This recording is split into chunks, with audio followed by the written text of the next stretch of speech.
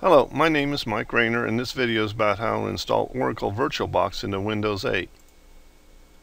Outcomes for this video would be to download Oracle VirtualBox, install VirtualBox in Windows 8, and then configure default location of your virtual machines to a public VM directory. Of course, you could choose any directory you want.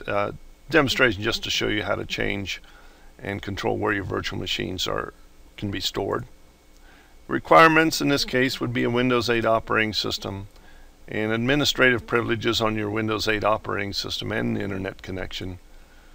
Additional info would be at virtualbox.org, and of course I have a little disclaimer that I say I try and do the best I can, but sometimes things change and it may not work right.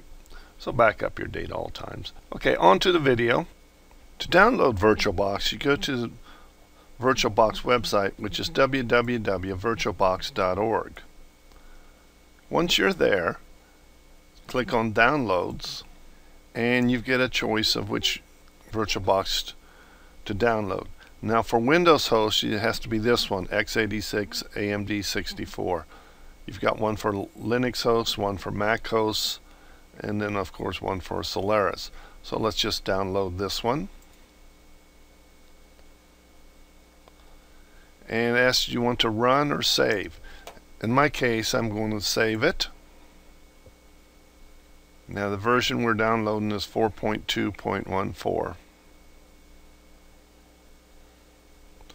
Once it's downloading, we can just close here, and we can actually just close the browser, and we'll go over here to search,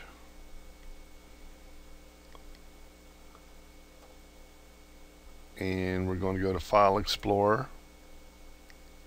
We'll go to Downloads, and here it is. So now we're going to install it.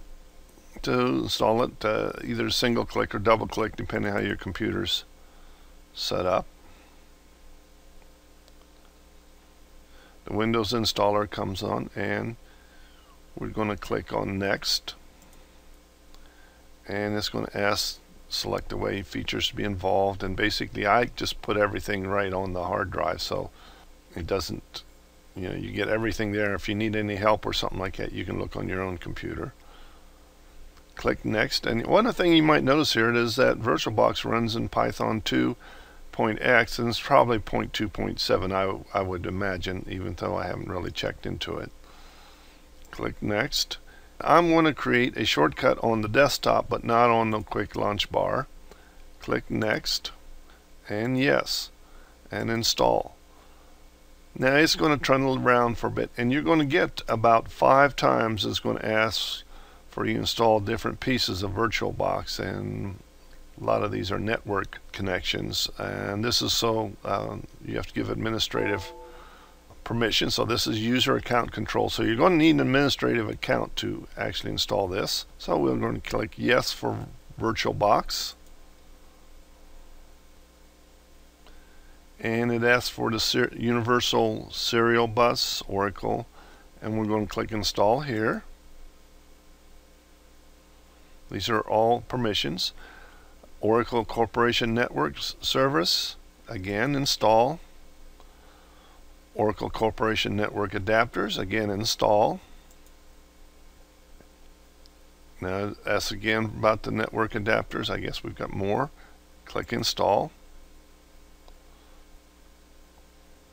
And now we've got finished. Now we can start it right here, and it will start right up, but what I'm going to do is actually unclick this install, do the finish,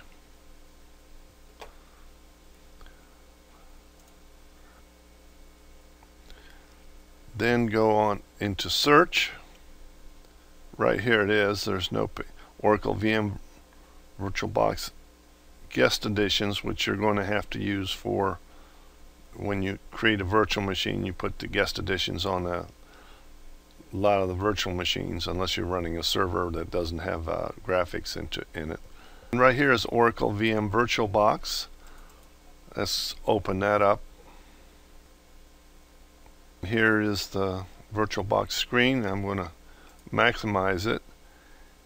we can create new virtual machines, but what I'm going to do is go to change the preferences, because I like to put all my virtual machines in one spot. What I'm going to do is make a public VMs directory. You can make whatever directory you wish. Click on Other, and I go to Computer, Local Disk, Users, Public, and I'm going to make a new folder and call it Public VMs or Virtual Machines. That's where all new virtual machines will be created until you change that.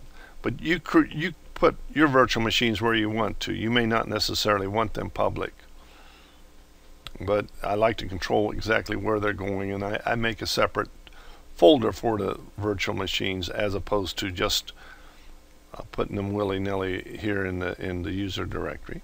Click OK. Here that is, and click OK again, and then you're ready to just go and create your own new virtual machine. As long as you have the operating system. If it's a Windows, you need your license, and that's pretty much it. Thank you.